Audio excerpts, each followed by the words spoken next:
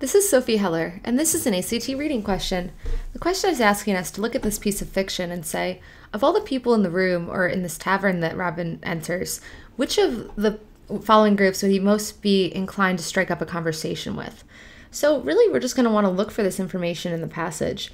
And we see here that when he goes into the inn, where is this? Oh, here.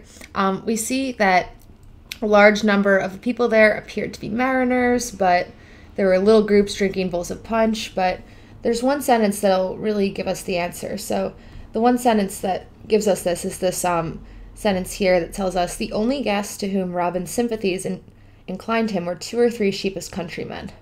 So this gives us the idea that Robin's not going to want to talk to people that he's unsympathetic to, and the only people he is sympathetic to are countrymen. So we're going to get rid of mariners, which are the majority of the room, day laborers, and persons standing near the door, and we're going to go with countrymen, choice 3.